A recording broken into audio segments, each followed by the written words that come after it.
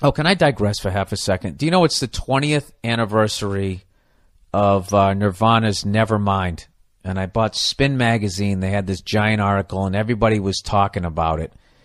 And for the majority of people were just like, dude, when that album came out, man, I was just like, fuck hair metal. This is something different, and it's fucking over. Was I the only guy who heard that album and was just kind of like, you know, I kind of still like Whitesnake. I did. I was too far down the hair metal trail. I didn't realize how good Nirvana was. And I hated Pearl Jam. Fucking hated them. I hated Eddie Vedder's stupid I'm in a trance on purpose face. Even though, when he'd sit there and he'd fucking have his arms up and his wrists were all fucking limp and he was making those faces on fucking purpose. He looked like he should have been on wrestling or something.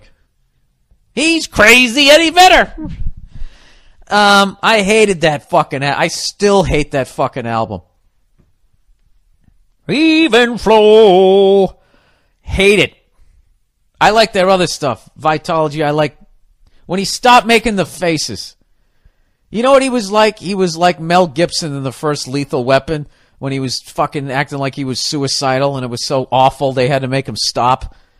That's what Eddie Vedder was like in the first Pearl Jam. And then they'd go to fucking interview. Do you ever see that interview Kurt Loder did? If somebody can find this fucking video, they interview Eddie Vedder, and he's like literally in like the fetal position, making this face like he doesn't want to be interviewed. It's like, Eddie, you don't have to do the interview. You could just say, I'm suffering from exhaustion, and everyone will think you have a coke problem, but who gives a fuck, right?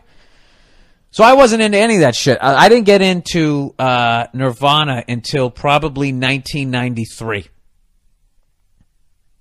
And by then, I noticed everybody was wearing flannel shirts and Smashing Pumpkins, and all my bands were gone, banished, never to be returned until that metal show came back triumphantly to bring back my music. But yeah, I was late. I was definitely late. So I guess the article would suck. I'm such a moron. I was upset that no one said that, basically, in the article. Like, why would they say that, Bill? They're trying to commemorate a fucking masterpiece of an album. Why would they have a bunch of people going, I didn't think anything about it. I thought Pearl Jam sucked. But I was still listening to, whatever the fuck I was listening to. The fuck was I listening to in the early 90s? I actually tried to get into jazz.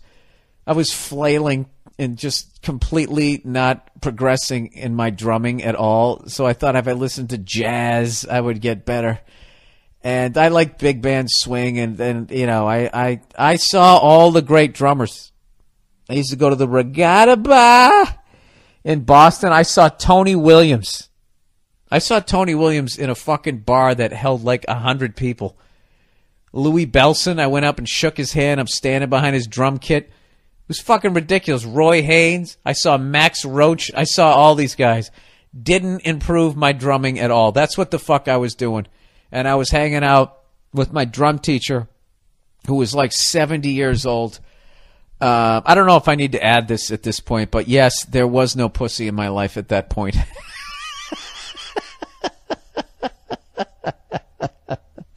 So anyways, yeah, I kind of missed the beginning of the grunge thing.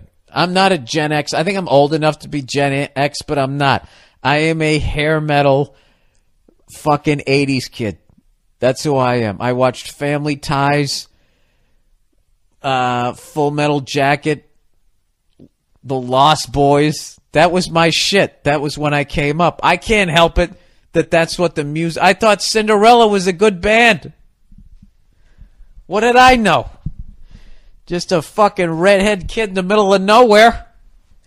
Yeah, so they were just... Everybody was just going... I just heard it, and I stopped in my tracks, and I was like, what the fuck is this? It's like, how did everybody know that? You know?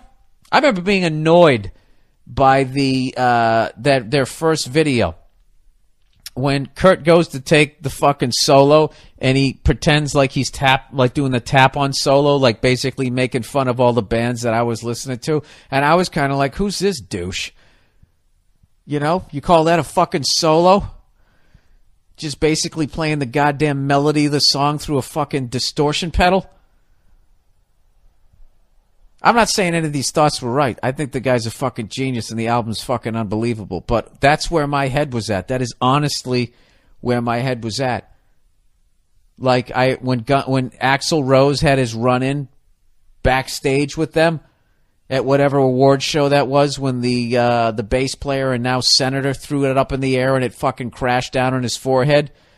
And I believe Dana Carvey was hosting, going, "Did you see what that fucking guy just did?" I was rooting for Axl Rose.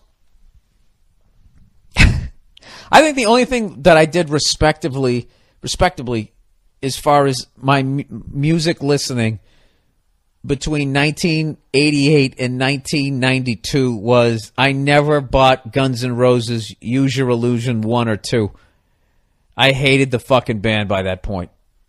When they had Dizzy and Lizzy and all these other fucking guys, and they had Matt Sorum, and the whole fucking band was gone.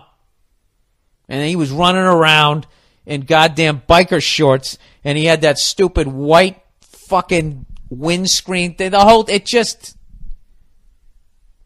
unfucking believable. It just went right down the shitter.